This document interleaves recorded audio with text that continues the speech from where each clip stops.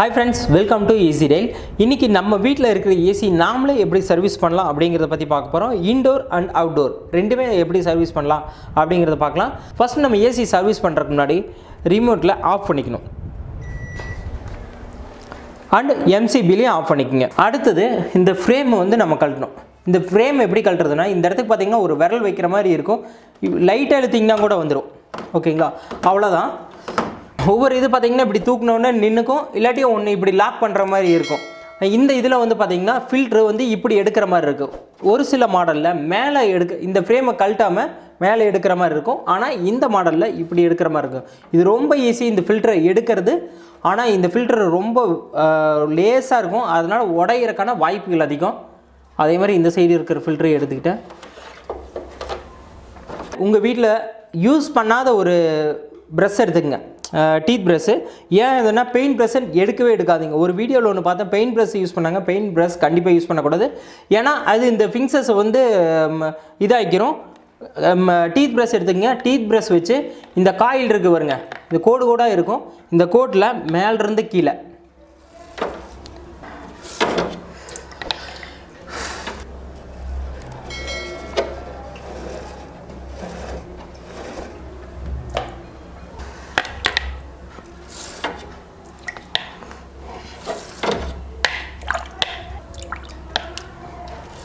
இந்த மாதிரி ஃபுல்லாக நீங்கள் க்ளீன் பண்ணிக்கலாம்.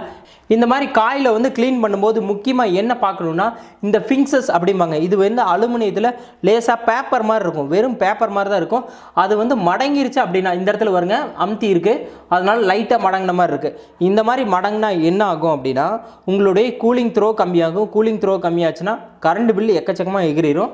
அதனால் இந்த காயில் ஃபிங்ஸஸ் வந்து கண்டிப்பாக சேஃப்டியாக வச்சுக்கணும். ஆனால் ஒரு சிலது ஒன்று ரெண்டு இங்கே வருங்க, இந்த இடத்துல இங்கே இதெல்லாம் வந்து பார்த்திங்கன்னா சின்ன சின்ன டேமேஜ், இதெல்லாம் ஒன்றும் பெரிய லெவலில் அஃபெக்ட் ஆகாது. ஆனால் ஃபுல்லாக மடங்கிருச்சு அப்படின்னா கண்டிப்பாக அது மிகப்பெரிய லெவலில் லாஸ் கொடுக்கும். இந்த மேலே கீழே போயிட்டு வரதுல இது பேர் ஃப்ளாப் அப்படின்னு சொல்லுவோம். இதை வந்து கண்டிப்பாக நீங்கள் கழட்டாதீங்க. ஏன் அதை சொல்கிறேன் அப்படின்னா இந்த ஃப்ளாப்பில் லைட்டாக எங்காச்சும் உடஞ்சிருச்சு அப்படின்னா தர்ற அப்படின்னு சொல்லிட்டு ஒரு இன்ஜின் ஓடுற மாதிரி உங்களுக்கு ஒரு சவுண்டு கேட்டுக்கிட்டே இருக்கும். நைட்டு தூங்கவே முடியாது.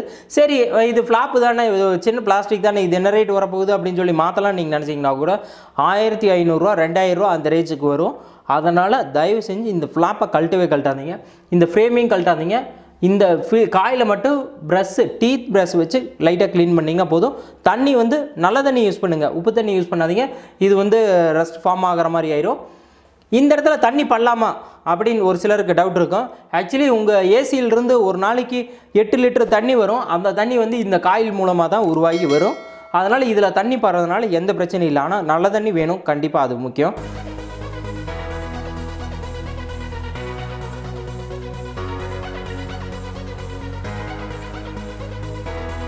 பக்காவான ஒரு காட்டன் கிளாத் வச்சு தொடங்க. இந்த ஃப்ளாப்பை ஓப்பன் பண்ணி கழுவாமல் அப்படியே வந்து ஃப்ளாப்பை இது பண்ணலாம். ஸ்மூத்தாக ஹேண்டில் பண்ணும், இல்லாட்டி உடையறதுக்கான வாய்ப்புகள் அதிகம்.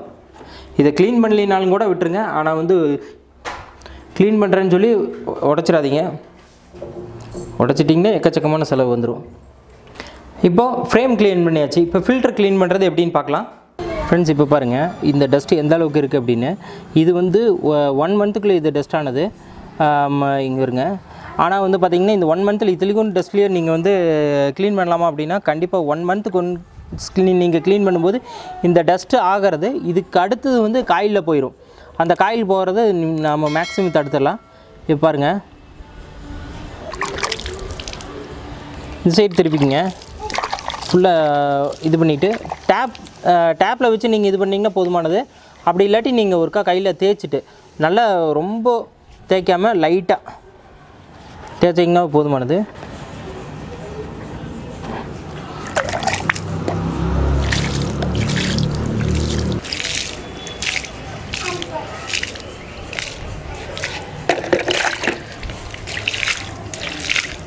ஃப்ரெண்ட்ஸ், இப்போ நம்ம க்ளீன் பண்ணிட்டோம்.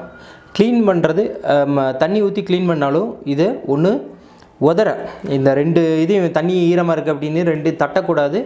அதே மாதிரி இது உதறவும் கூடாது. உதறனீங்கன்னா கூட இது உடஞ்சிரும். அதே மாதிரி தரையில் தட்டுறது, செவுத்தில் தட்டுறது கண்டிப்பாக அந்த மாதிரி தட்டினீங்கன்னா இது ஃபில்ட்ரு வேஸ்ட்டாக போயிடும். இது என்ன பண்ணலான்னா வெறும் இப்படி தரையில் வச்சு ஒரு துணி வச்சு தொடக்கலாம். அப்படி இல்லை அப்படின்னா இது அப்படியே ஒரு செவுத்தில் சாய வச்சிங்கன்னா கூட அதில் இருக்கிற தண்ணியெல்லாம் ட்ரை ஆயிரும்.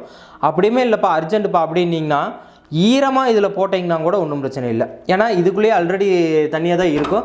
அதில் ஈரமாக போட்டிங்கன்னா கூட பிரச்சனை இல்லை. ஆனால் வந்து தரையில் தட்டுறது இது பண்ணுறது அந்த மாதிரி எதுவுமே எக்ஸ்ட்ரா பண்ணிடாதீங்க. அதுக்கப்புறம் இப்போ எப்படி போடுறதுன்னு சொல்கிறேன். இந்த வந்து கரெக்டாக இந்த பொசிஷனில் வச்சுருங்க. கரெக்டாக உள்ள அமுத்துனீங்கன்னா ஈஸியாக ஸ்மூத்தாக போயிடும். இது எத்தனை நாள் இந்த மாதிரி ஸ்மூத்தாக போகும் அப்படின்னா நீங்கள் உடையாமல் வச்சுருக்கிற வரைக்கும் இதே மாதிரி ஸ்மூத்தாக போயும். உடஞ்சிருச்சு அப்படின்னா உள்ளே மாட்டுறது ரொம்ப சிரமப்பட்டு தான் மாட்டுற மாதிரி இருக்கும். அவ்வளோதான், மொத்தமாக வேலை முடிஞ்சிருச்சு.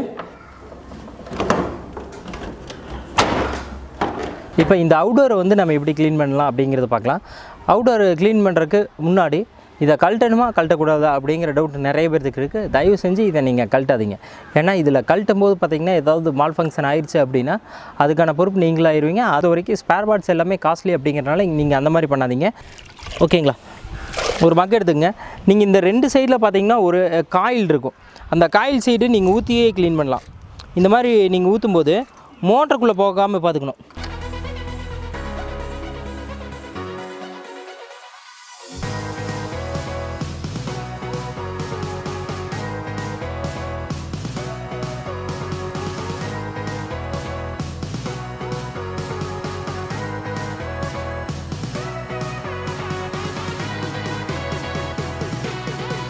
இந்த மாதிரி தண்ணி ஊற்றும்போது இந்த கண்டென்ஸுக்குள்ளே கேப்பு ஒவ்வொரு பிளேடு மாதிரி இருக்கும் பாருங்கள். அந்த கேப்புக்கு உள்ளே இருக்கிற டஸ்ட்டு வந்து உங்களுக்கு கீழே இறங்கிரும்.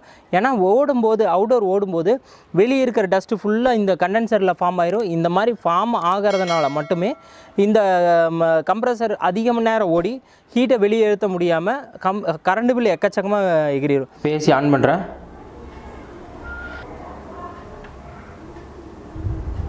கூலிங் த்ரூவே சூப்பராக இருக்குது. நீங்கள் ஏசி சர்வீஸ் பண்ணீங்க, அவுடோரில் தண்ணி ஊற்றிருக்கீங்க அப்படின்னா ஒரு அரை மணி நேரம் கழித்து நீங்கள் ஆன் பண்ணலாம். அல்லது இல்லைப்பா நான் அவுடோர் எதுவுமே பண்ணல, இன்டோர் மட்டும்தான் ஃபில்டர் மட்டும்தான் க்ளீன் பண்ணியிருக்கோம் அப்படின்னீங்கன்னா ஒன்றுமே பிரச்சனை இல்லை. போட்ட உடனே ஆன் பண்ணலாம், உடனே ஆஃப் பண்ணலாம், ஒன்றுமே பிரச்சனை இல்லை. ஃபில்டரை கழட்டுறோம், அதை பூ மாதிரி நீட்டாக தண்ணி வச்சு க்ளீன் பண்ணுறோம். அதுக்கப்புறம் அது உடையாமல் அப்படியே திருப்பி மாட்டுறோம். ரெண்டாவது அவுடோரில் கண்டென்சர் காயிலில் வந்து நம்ம தண்ணி ஊற்றி க்ளீன் பண்ணுறோம். இந்த 2 ப்ராசஸ் தான், ரொம்ப சிம்பிள். இந்த ப்ராசஸ் நீங்கள் பண்ணிங்கனாவே ஒரு வருஷத்துக்கு நீங்கள் டெக்னீஷியனை கூப்பிட்டு ஒரு சர்வீஸ் பண்ண போதுமானது அளவுக்கு நீங்கள் இதனுடைய லைஃப் வரும். அதே மாதிரி இந்த மாதிரி ஃபில்டர் நீங்கள் மாதத்துக்கு ஒருக்கா கழட்டி க்ளீன் பண்ணி போடுறீங்க அப்படின்னா உங்களுடைய ஏசியினுடைய லைஃப் டபுள் டைம் வரக்கான வாய்ப்பு இருக்குது. இந்த நார்மல் சர்வீஸ் வீடியோ கண்டிப்பாக உங்களுக்கு பிடிச்சிருக்குன்னு நினைக்கிறேன். இந்த வீடியோ பிடிச்சிருந்தால் லைக் பண்ணுங்கள், உங்கள் ஃப்ரெண்ட்ஸுக்கு ஷேர் பண்ணுங்கள், மறக்காமல் சேனலை சப்ஸ்கிரைப் பண்ணுங்கள். ஏன்னா ஏசி வச்சுருக்கிற ஒவ்வொருத்தருக்குமே இந்த வீடியோ கண்டிப்பாக யூஸ்ஃபுல்லாக இருக்கும். இல்லை ஏசி வாங்க போகிறவங்களுக்கும் இந்த வீடியோ கண்டிப்பாக யூஸ்ஃபுல்லாக இருக்கும். உங்களுடைய சஜஷன் இருந்ததுன்னா கண்டிப்பாக கமெண்ட் பாக்ஸில் சொல்லுங்கள். கண்டிப்பாக எங்களுக்கு யூஸ்ஃபுல்லாக இருக்கும். தேங்க்யூ.